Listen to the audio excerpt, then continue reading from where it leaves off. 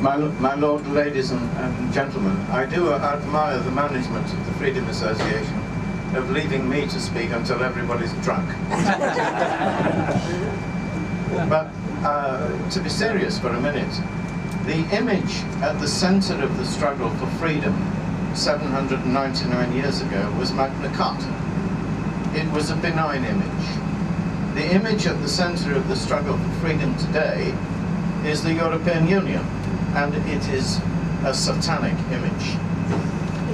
Its champions bribe us by the lie that the EU guarantees our personal prosperity, and this lie becomes a threat when they add that were we to leave the EU, the continent would be plunged into yet another catastrophic war.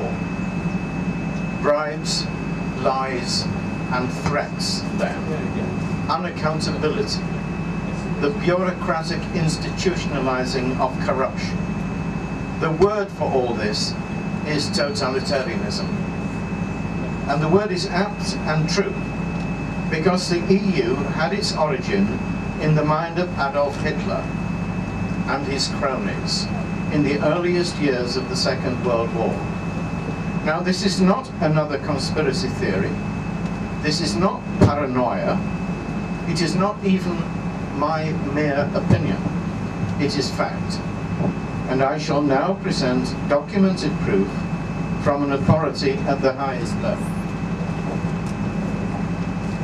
In his magisterial study, Hitler and Stalin, Parallel Lives, Alan Bullock gives us chapter and verse, dates and times, and the names of the people involved, all authenticated by policy papers written at the time. This is what Bullock says. I quote, "As early as May 1940, Hitler's campaign in the West had given an impetus to discussions of a European Großraumwirtschaft, an economic sphere of influence. This was in line with Hitler's insistence that the European economy must be reorganized in such a way as to make Germany economically self-sufficient. Hitler said, 'We must conquer to achieve the things that we need but lack.' Hitler said to Todt in June 1940, and Göring in Stadtrit Funk to set up a special department in his economics ministry to present plans for what he called a unified European Großraumwirtschaft under German leadership."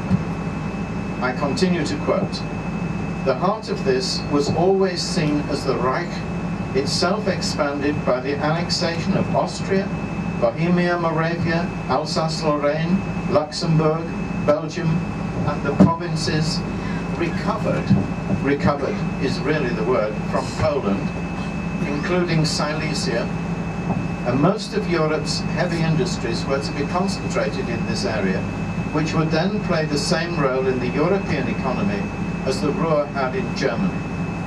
Apart from that, the rest of the conquered territories of Europe would provide food for the guaranteed German market. Centralized planning, including the control of credit and labor, would create an international economy tailored to suit the needs of the Germans." Now, that's quite a bit of detail for us to chew on, isn't it? But there's more, a lot more. Bullock, quoting from Nazi documents of the time, adds, "All the occupied territories were required to pay levies. These had to be paid, as in all other transactions with the Germans, at an artificially high rate of exchange fixed in favor of the Reichsmark." That was decreed back in 1940.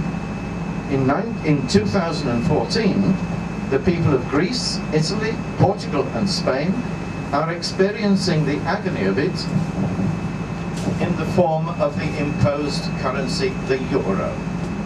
Bullock further reports, "The gold and foreign currency reserves of occupied countries were taken over and their banking systems manipulated to give the Germans control over the issue of banknotes and the granting of credits.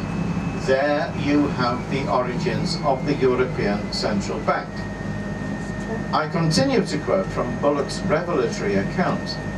Industry in the occupied territories was controlled by a system of licenses for raw materials and fuel, agriculture in Western and Southeast Europe through the local ministries of agriculture.